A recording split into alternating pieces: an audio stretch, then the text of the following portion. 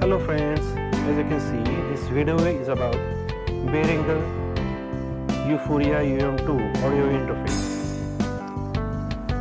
This is the most commonly used audio interface by the sound lovers, sound enthusiasts. And rest assured, it is best for beginners, YouTubers, vloggers, vocalists, instrument players. All can use this device to the extent of satisfaction. I'll just tell you in brief about this device. It is having on the front panel two inputs. This one is XLR plus 6.35 mm input, dual jack. This one is instrument 2 or gain 2. This one is 6.35 mm jack.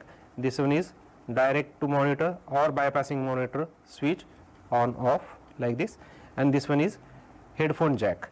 On the back panel of the monitor, on the back panel of the device, there are two outputs, RCA outputs for sound output.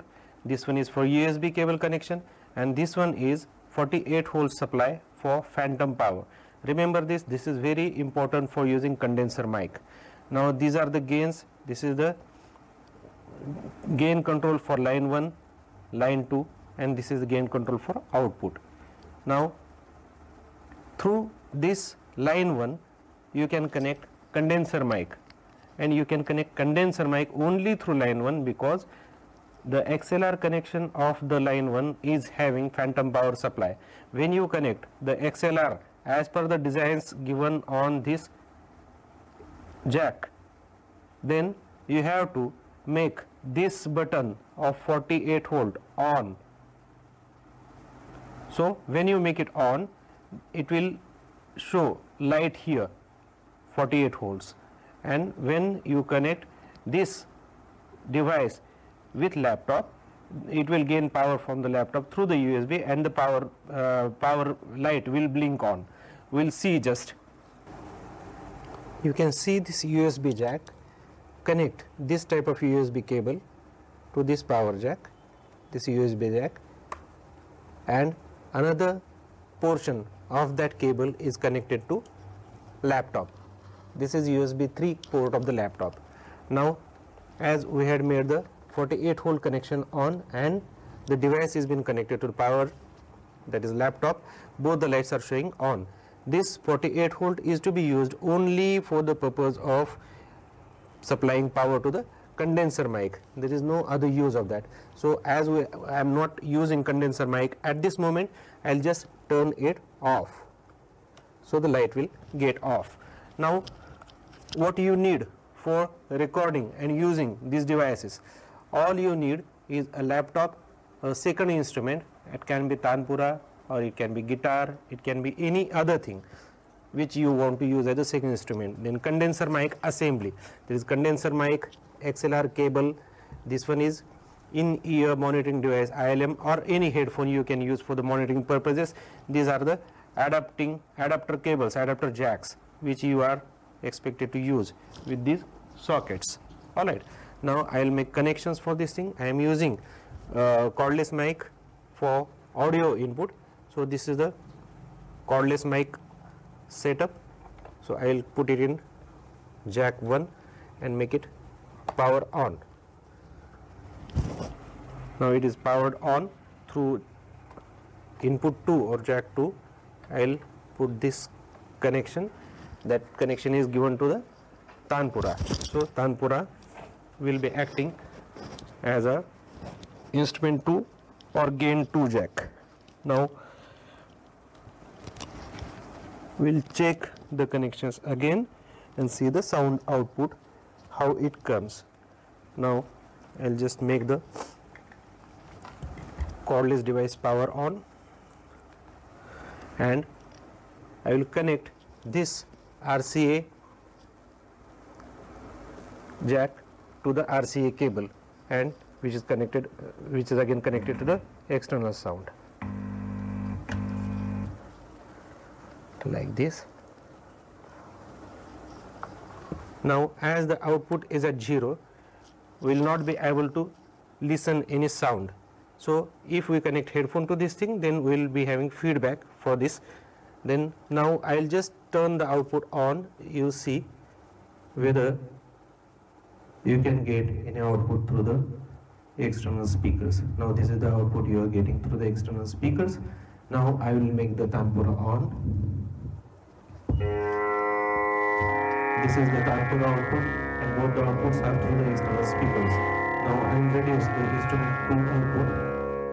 Tanpura output is limited only to the instrument only, and it is not through the external sound. If I reduce the line 1, then the collar mic output is reduced, and this one is for output only.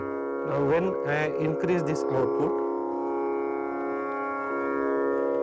this SIG, you can see on the panel, SIG will go on blinking. So if the sound is very higher, then like this, I am increasing the gain to a higher extent, then the red light that is clip, the red light will blink, and it suggests that the sound is too loud to prevent from distortion. So we have to keep the gain at around 60 to 70% for proper output. This output button is only concerned with the output to the headphone or the external speaker. This has nothing to do with the recording. Now if we go to record these things in, say, Audacity, if I start recording, now this recording is being done only with the audio which I am speaking. If I stop speaking,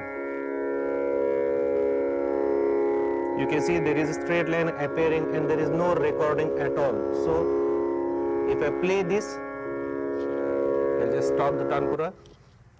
If I play this, you just listen what you are able to listen. Now this recording is being done only with the audio which I am speaking. So you can appreciate that the tanpura voice or gain 2 voice is very minimal. So practically there is no recording which we are able to do through gain 2. Now we will do some adjustments for that recording. Just go to settings, go to system settings, go to sound. I think you might be able to appreciate. If the Behringer USB is connected to the USB port 3, USB 3 port, then only additional options are shown to you. Now in input, go to device properties. Now in device properties, microphone, again go to additional device properties. In additional device properties, you will be able to see general, listen, levels, and advanced. Now go to advanced. In advanced, you can see one channel 16 bits whatever written.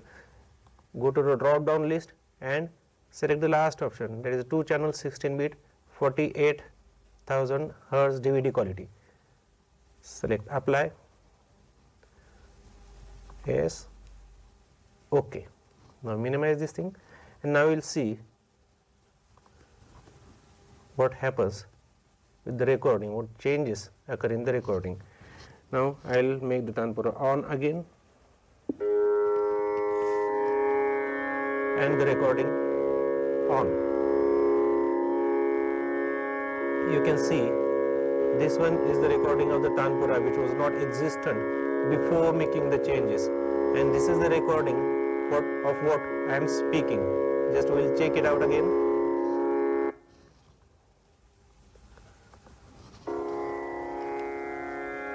You can see this one is the recording of the tanpura which was not existent before making the changes, and this is the recording of what I am speaking. Just we will check it out again. So this is very loud and clear how to make the adjustments to make the recording crystal clear of whatever performance you are doing at home. This is a very simple way, but I had to search a lot to find solutions for this way out, because practically Behringer, on website of Behringer or any sound forums, the solution, particularly the solution, is not mentioned in a proper way. So thank you for watching. That's all, folks. And furthermore, I want to say one thing. the likes and subscribes are free of cost for this channel. So hit karo na yaar, just like and subscribe. Thank you.